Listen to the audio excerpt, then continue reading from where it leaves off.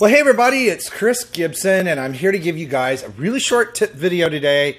Happy holidays. Obviously, Emma is all dressed up, as I am as well.